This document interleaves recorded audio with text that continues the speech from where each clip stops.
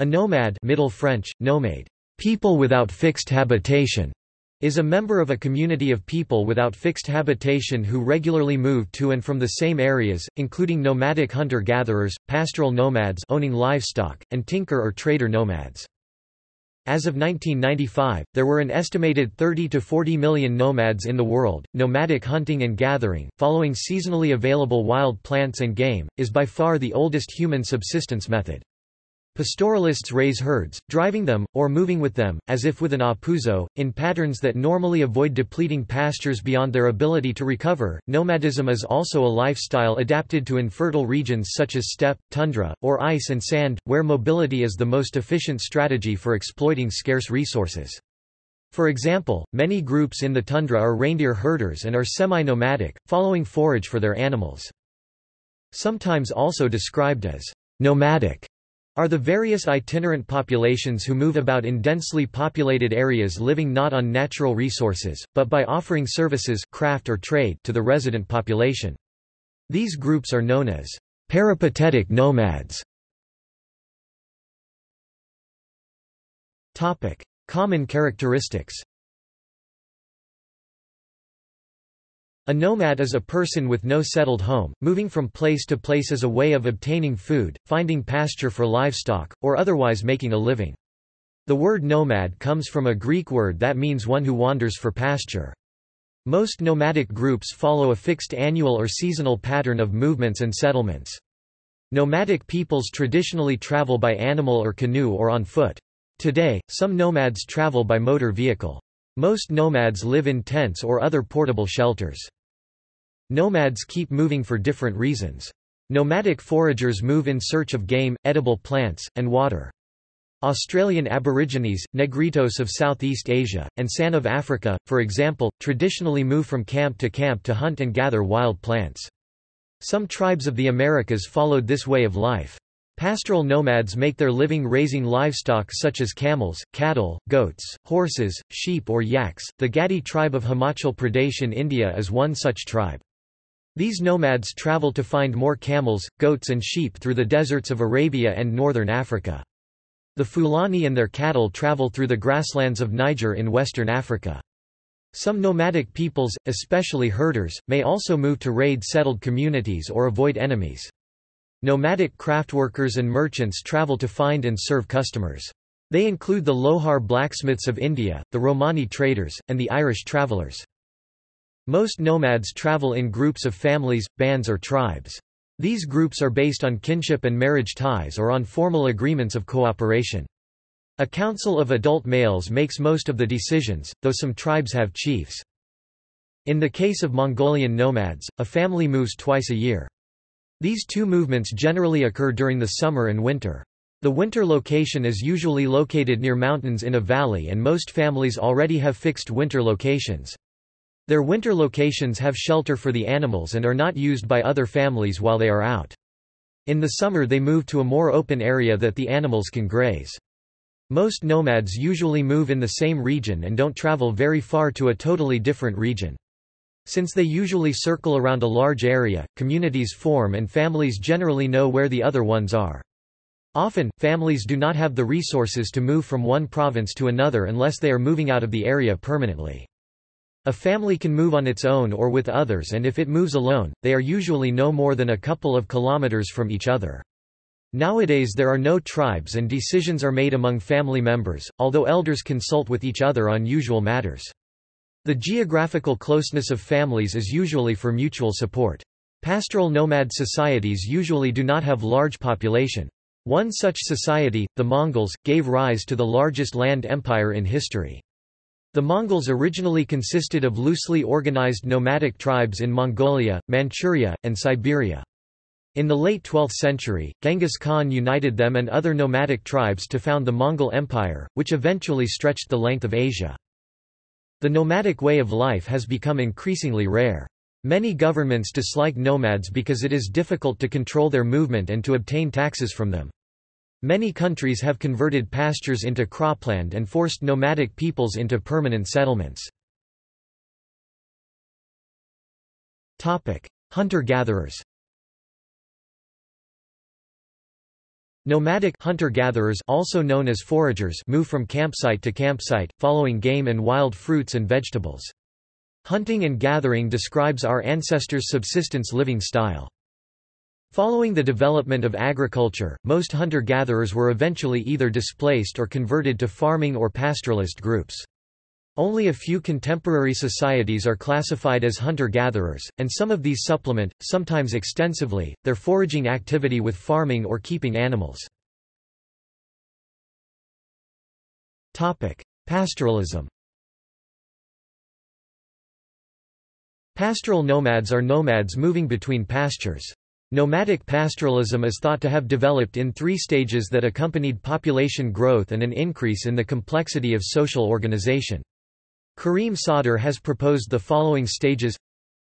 Pastoralism, this is a mixed economy with a symbiosis within the family. Agropastoralism, this is when symbiosis is between segments or clans within an ethnic group. True nomadism, this is when symbiosis is at the regional level, generally between specialized nomadic and agricultural populations. The pastoralists are sedentary to a certain area, as they move between the permanent spring, summer, autumn and winter or dry and wet season pastures for their livestock. The nomads moved depending on the availability of resources.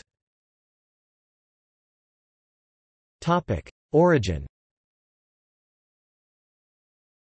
Nomadic pastoralism seems to have developed as a part of the secondary products revolution proposed by Andrew Sherratt, in which early pre-pottery Neolithic cultures that had used animals as live meat, on the hoof, also began using animals for their secondary products, for example, milk and its associated dairy products, wool and other animal hair, hides and consequently leather, manure for fuel and fertilizer, and traction. The first nomadic pastoral society developed in the period from 8500 to 6500 BC in the area of the southern Levant. There, during a period of increasing aridity, pre-pottery Neolithic (PPNB) cultures in the Sinai were replaced by a nomadic, pastoral pottery using culture, which seems to have been a cultural fusion between a newly arrived Mesolithic people from Egypt, the Harifian culture, adopting their nomadic hunting lifestyle to the raising of stock. This lifestyle quickly developed into what Jairus Urans has called the Circum-Arabian nomadic pastoral techno-complex and is possibly associated with the appearance of Semitic languages in the region of the ancient Near East.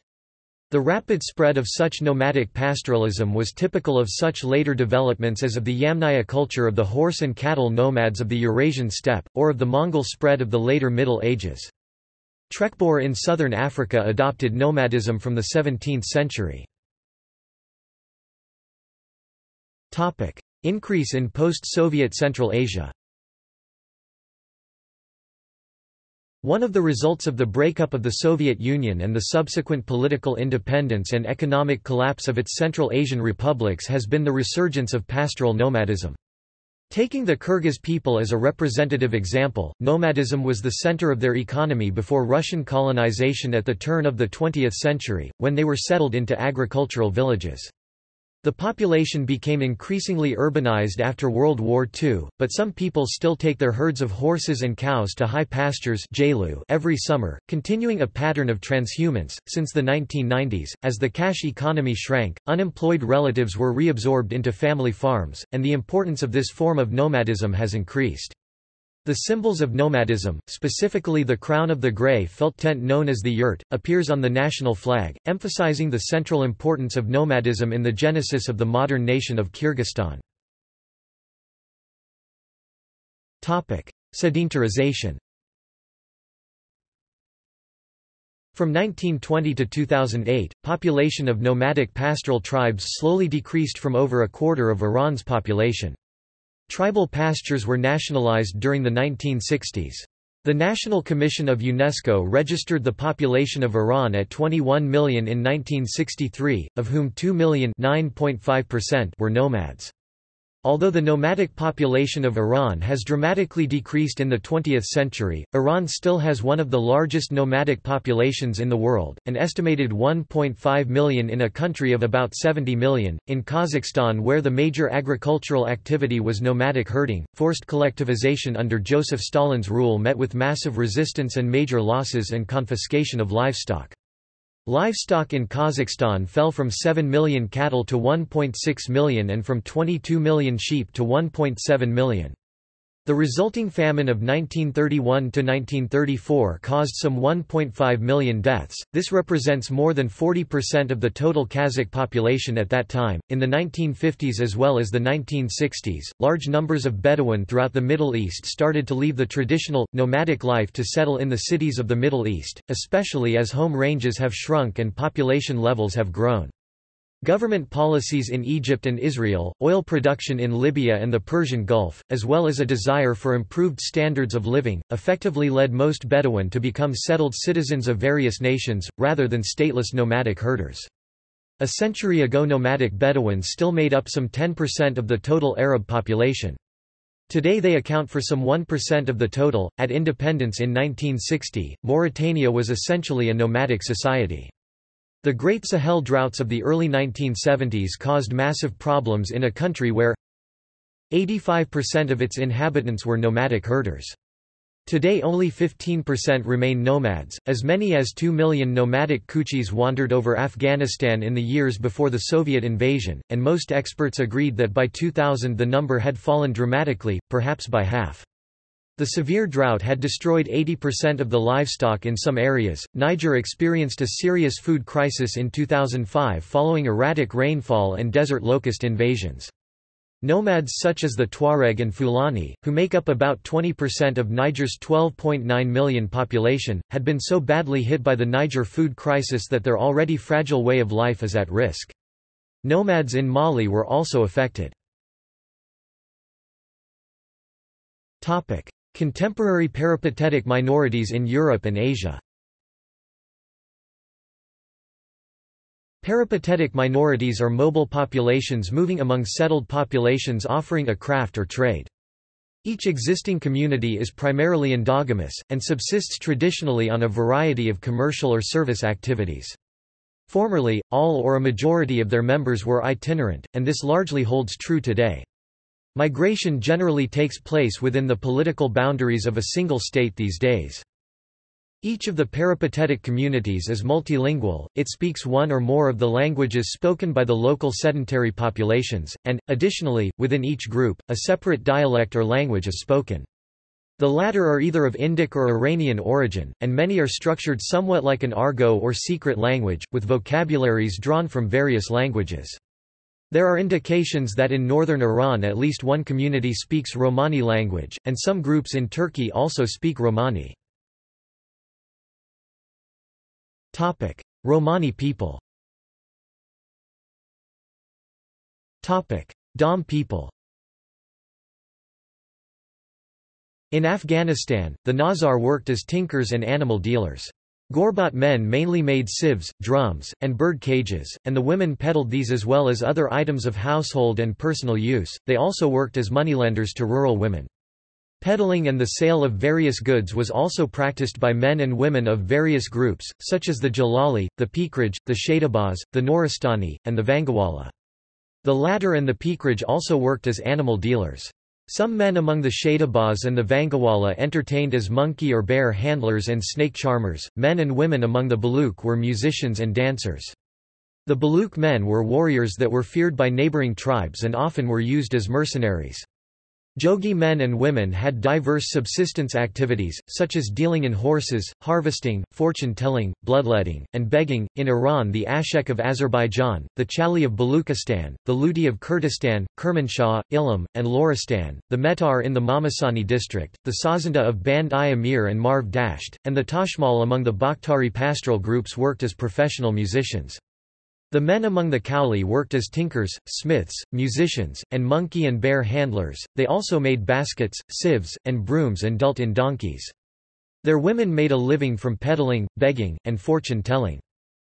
The Gorbat among the Bassari were smiths and tinkers, traded in pack animals, and made sieves, reed mats, and small wooden implements. In the Fars region, the Karbalband, the Kuli, and Luli were reported to work as smiths and to make baskets and sieves. They also dealt in pack animals, and their women peddled various goods among pastoral nomads. In the same region, the Chani and Ludi were musicians and balladeers, and their children learned these professions from the age of 7 or 8 years. The nomadic groups in Turkey make and sell cradles, deal in animals, and play music. The men of the sedentary groups work in towns as scavengers and hangmen, elsewhere they are fishermen, smiths, basket makers, and singers. Their women dance at feasts and tell fortunes. Abdal men played music and made sieves, brooms, and wooden spoons for a living. The Tatasi traditionally worked as lumberers. With increased sedentarization, however, they have taken to agriculture and horticulture. Little is known for certain about the past of these communities, the history of each is almost entirely contained in their oral traditions. Although some groups, such as the Vangawala, are of Indian origin, some, like the Noristani, are most probably of local origin, still others probably migrated from adjoining areas. The Gorbat and the Shadabaz claim to have originally come from Iran and Multan, respectively, and Tatasi traditional accounts mention either Baghdad or Khorasan as their original home. The Baluch say they were attached as a service community to the Jamshedi, after they fled Baluchistan because of feuds. Yoruks. Yoruks are the nomadic people who live in Turkey. Still some groups such as Sarıkeseliler continues nomadic lifestyle between coastal towns Mediterranean and Taurus Mountains even though most of them were settled by both late Ottoman and Turkish Republic gets. Image gallery. See also: List of nomadic peoples, Eurasian nomads, Nomadic peoples of Europe, Seasonal human migration, Nomadic empires, Nomadic tents, Nomads of India, Sea gypsies, Antlers Gallery, the Nomadic Gallery, Bristol figurative use of the term, Global nomad, Snowbird people, Military brat, The Nomadic Project, Perpetual traveler, RV lifestyle, Third culture kid. References. Further reading. Oberfalzerova, Elena, 2006, Metaphors and Nomads, Triton, Prague. ISBN 80-7254-849-2. Sadr, Karim. The Development of Nomadism in Ancient Northeast Africa, University of Pennsylvania Press, 1991. ISBN 0-8122-3066-3. Cowan, Gregory. Nomadology in Architecture, Ephemerality, Movement and Collaboration. University of Adelaide 2002 available, http://hdl.handle.net/2440/37830-1. Chatty, Don. Articles on Nomadic Life 1983–2009. Chatwin, Bruce. The Songlines 1987. Deleuze and Guattari, 8,000 Plateaus 1980. Melvin Goldstein, The Impact of China's Reform Policy on the Nomads of Western Tibet. The Remote World of Tibet's Nomads. Grousset, René. L'Empire des Steppes 1939 in French. Michael Herder Remarks on Modernity, Mobility, Nomadism and the Arts. Creighton, Nikolai. Nomadic Empires in Evolutionary Perspective. In Alternatives of Social Evolution. Ed. by N.N. Creighton, A.V. Korotayev, Dmitry Bondarenko, V. de Monk, and P.K. Wasson p. 274–288.